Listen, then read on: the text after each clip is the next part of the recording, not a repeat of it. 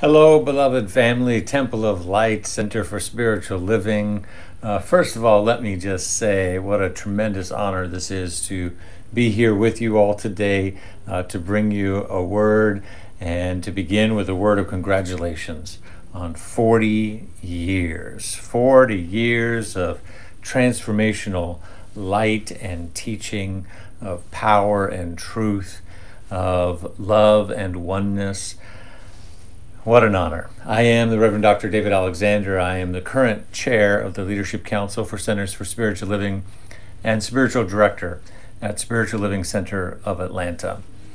I bring you greetings on behalf of our entire leadership body, our spiritual leader, Rev Dr. Edward Vilhune, our field leader, Rev Sunday Cote, our executive director, Rev Sonia Burns, myself, and the entire Leadership Council, and really all of us, all of our practitioners, our ministers, our entire field wants to reach out to you and say congratulations on 40 magnificent years of ministry. What an honor and what a thrill. I'm coming to you today from my home office where for much of the pandemic I have been broadcasting my Sunday services here in my home library. And you can see that I am actually surrounded by over 40 years of legacy and history, mementos and books and things on the wall, in particular here over my right shoulder, the doctoral robe that belonged to my childhood minister in this movement, Reverend Dr. Bob Henderson, who was a minister of religious science from 1974 to 2018 when he made his transition. His widow sent me his robe, his doctoral hood, his master's hood, which you may also see behind me. There it is, right there, and a number of other wonderful things from his collection of books and whatnot. I'm surrounded by other mementos of mentors and teachers of years past. I myself have been in this teaching over 40 years. And so I wanted to point that out to bring into this special occasion today, that I know what that 40 years means. I know what that lifetime of legacy means. I know what it means to plant seeds and watch them grow and to have them turn into something that no one could have expected. I'm sure that my childhood minister, Dr. Bob Henderson, did not anticipate that I would become a minister, a colleague of his, and a contributor to this organization in the way that I have been humbled and blessed to do over many years now. But that was a seed that he planted in the tending and the caring of his ministry for over 40 years. So I acknowledge your accomplishments and acknowledge those seeds that have been planted that will grow into things that you yet cannot see or even comprehend in this moment. Isn't that wonderful? Praise God. It is such an honor to be with you today as we are reminded of our calling in this holy work, our calling, our great joy and privilege to dance with our ever-changing relationship with the changeless. Right? Let me say that again. It's our great joy and great privilege in this movement to dance with our ever-changing relationship with the changeless. Our relationship to it is always changing, but it is always the same. It is the divine. It is the eternal spirit. It is the everlasting power and presence of wholeness, of God, of peace, of well-being that exists in the universe. And ours is to build a ladder, a bridge of awareness and understanding between our own personal experience and that of the divine itself. And that relationship changes and shifts and flexes and moves and ebbs and flows with the tides and the seasons of our lives, the life of our ministry, so on and so forth. Our founder reminded us that we should not stay in any one place for too long. Dr. Ernest Holmes said if we were to stay in any one place too long, it would be disastrous because we would become too rigid, too inflexible. But I propose to you today that what he had to say here about this was not about where we physically reside in any one moment or for how long, though certainly moving houses or jobs or across the country, as I recently did after 15 years of ministry in the Pacific Northwest to take this position I now have in Atlanta, Georgia. Certainly those sorts of changes in our life can bring blessings and bring new insights and awarenesses. But I believe when Ernest Holmes said that we shouldn't stay in one place too long, what he was speaking about was our mindset. Right? Where do we come from in consciousness? That we shouldn't stay stuck in any one idea for too long. So as we celebrate 40 years of the Temple of Light in Jamaica, we celebrate that you have evolved, you have grown, you have changed and transformed, and will continue to do so as you gather together to build excitement about your new strategic plan and your new vision for the future.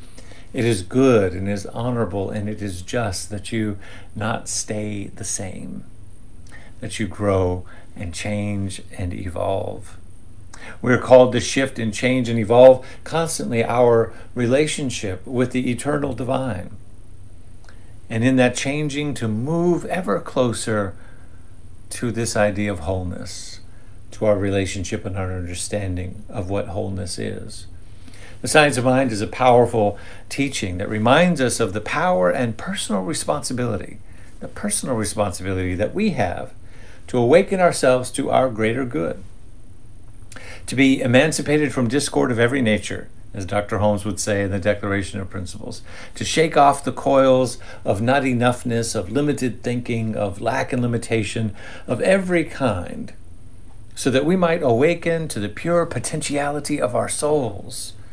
Temple of Light stands as that tall beacon. It stands as that wonderful beam of light and of consciousness in the world, so that all who are on that journey of personal awakening may find you and come into the sense of personal responsibility that they have to discover who and what they truly are in the eyes of the divine. But it's not just that we are called to do this work as individuals on a path of awakening, right? It's not just that Spirit is always calling us forward into our transformation. It's not just that Spirit is calling our soul to expand into its wholeness and its fullness. All of that is happening. But it is that we require community while we're doing it, right? One of the great blessings and lessons of this pandemic has been that we have discovered that if we were just to do it alone, we would be the only ones here, right? But it turns out we need each other. Community is more important now than ever before. We need each other to grow, right? We're not an island unto ourselves. We are connected by an infinite, vast sea of infinite possibility and of the energy of the divine that connects between your shore and mine, your heart and mine. And that in fact, how we act, how we be, how we evolve in our own beingness actually contributes to the evolution of others around us. So what a beautiful thing it is to gather in community and remember just how intimate this connection to the divine is, just how close we really are as we come out of a year of being physically separated. That the pandemic taught us, if we did not already know it, that we do in fact breathe the same air, right? And that air connects us, just as that Spirit connects us. You are not alone. You are not alone. If you are hearing this message, if you are new to this spiritual community, or you've been here since the beginning and you're celebrating the 40th, the message that beams out of this great Temple of Light is simply that you are not alone. First and foremost, you are one with a higher power and principle called wholeness, and that wholeness is always calling you home. It's always seeking you to reside in you.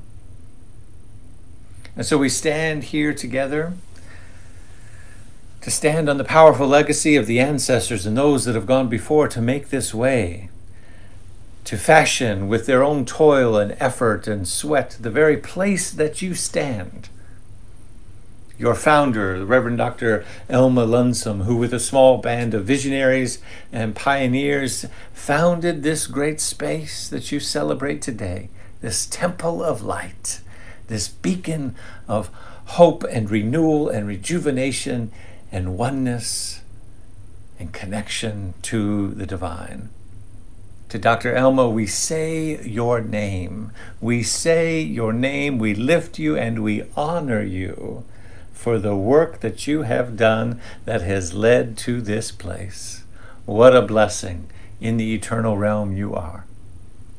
And the gift that you gave to the world was so lovingly and carefully handed and placed into the hands of our beloved Reverend John Scott.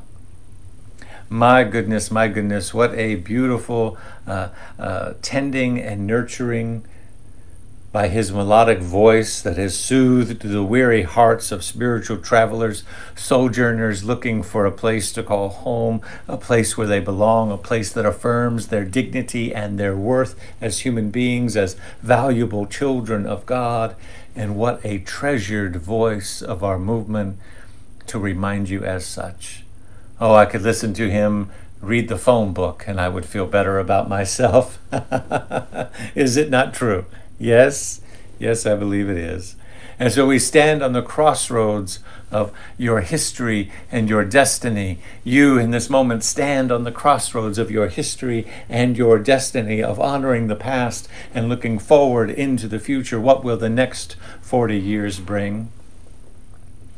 The great American author and visionary voice of James Baldwin, his words come to us for just a time as this. As we emerge from this pandemic, he reminds us, all is not lost, he says. Responsibility cannot be lost. It can only be abdicated. When one rejects abdication, one begins again.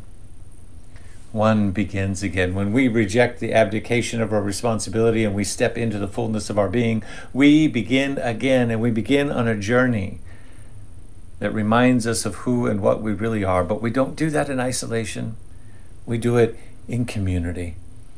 And so I say that the Temple of Light of Jamaica begins again in this moment as it rejects abdication of its responsibility to its future, to its children, to those who call this a spiritual home, and to those who are yet to discover this place, but who may just discover it this weekend, during this celebration, or the next Sunday service, or next week, or after a year from now, when you've accomplished some of the wonderful things that are laid out in your strategic plan, as your volunteers and your community members come together to breathe new life into what is before you. Oh, I want you to think about every new person that discovers you online or in person, that you have an opportunity to dedicate yourself in this moment to that individual who comes in like you and breathes a sigh of relief and says, I had no idea that there was a place like this. I had no idea. I've always thought this way, but I never knew there was a community of people who believed like I believe, who think like I think, who feel what I feel about the nature of God and the divine and of the universe, and that we are all connected. How good it is to come home to this place. Everything you do between now and that moment helps create that moment. Every cup of coffee that gets served, every child that gets served, every elder that gets honored and respected, every service that unfolds with beautiful music and prayer, it all contributes to the awakening and to the journey of someone whose name you do not yet know, but who will be touched and transformed by the ministry that you all have been called to dedicate yourselves to. And so this is the intersection of the true potentiality of community. It is the intersection between our wholeness and our belonging. Where wholeness is an individual journey into our relationship with the divine, belonging is our relationship to each other. It's our connection to each other. Wholeness is a journey of personal freedom and liberation from circumstances and conditions and limited thinking. And belonging is a collective freedom, a community freedom, free of systemic corporal acts that stand in the way of our personal experience of the divine. Where wholeness is about our relationship with self, belonging is about our relationship with each other. And so I honor and respect all that has gone before to create this moment, and I bless with a full heart and with the full power of the executive team and the ecclesiastical body of Centers for Spiritual Living on behalf of Rev Dr. Edward Vilhune, our spiritual leader, and our field leader, Reverend Sunday, and all of the ecclesiastical representatives of our organization, that we say, we see you, Temple of Light. We bless you, Temple of Light. We honor you, Temple of Light. Reverend John Scott and all that contribute to make this place a reality for the past 40 years and for the legacy that you are now opening yourselves up to, for the transformation that is to come. I want to share with you one last thing. And that is a poem by Ernest Holmes called The Call. I call it the lost poem of Ernest Holmes because it is only printed in the 1926 edition of our text, and it is sandwiched between the glossary and the index. Kind of a strange place for a poem, I think. And I don't know why it got put in that particular place, but I do know that when they re-edited and reformatted our textbook in 1938, it didn't reappear. I have an imagination that somehow in the shuffling of the pages in the room between Ernest Holmes and his secretary, it just got lost. But it is there in the 1926 edition, and we can see it. And it's a beautiful poem called The Call, and I want to dedicate it to you. I want to dedicate it to every volunteer, to every practitioner, to every student, to every child, to every elder, to every member of the Temple of Light, the 40 years past and the 40 years to come. This is your call. The Call by Ernest Holmes. This I saw, or else some greater presence made it known to me. The universe is filled with life. The earth, the sky, the sea, teemed with intelligence, with majesty and might. Deep within me, some inner subtle sight beholds and sees, comprehends and knows the all. No fears nor falters, but answers the divine call.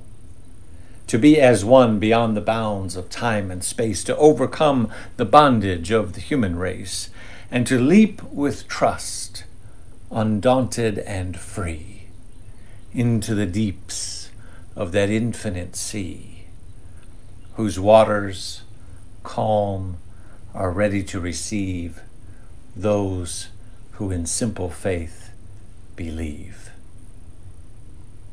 My beloveds, you have been called for this moment to celebrate, to honor, to uplift, and to prepare for what is to come.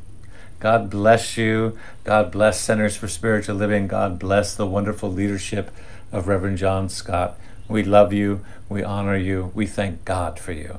Have a wonderful and magnificent 40th anniversary, and I look forward to seeing you again soon. Peace and blessings.